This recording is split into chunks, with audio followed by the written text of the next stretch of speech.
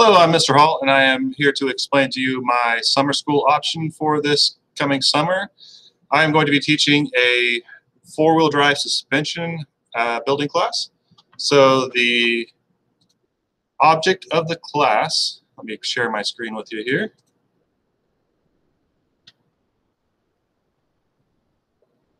is to take an old mail Jeep like this one, old DJ, 1976 DJ5, and build a four-link suspension for the back, similar to this one, and a radius arm suspension for the front.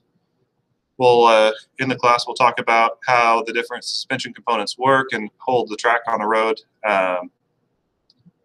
and how they absorb the forces of the road or the trail and allow the vehicle to operate properly and provide a good ride.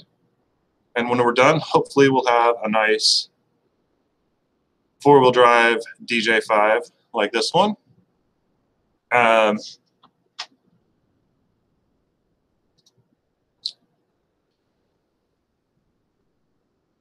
If there's time permitting, at the end of building the suspension, we'll go ahead and fix the steering so it won't have bump steer. I'll explain the geometry of that.